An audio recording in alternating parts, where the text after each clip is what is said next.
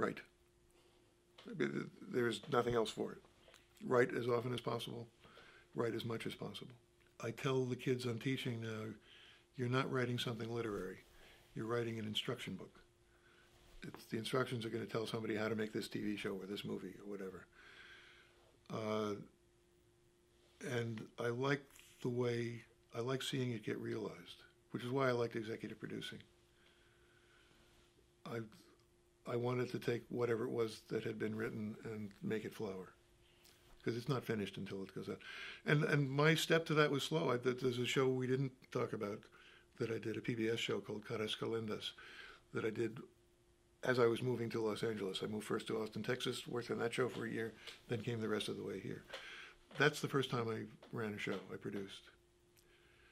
And I was very glad I'd done it, because it made it possible for me to run the Newhart show.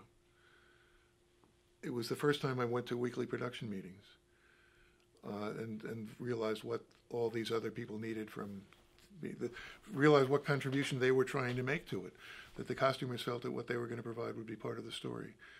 And the scenery people felt the same, and then the lighting people. So that by the time I came here, I realized my medium is not words on a page.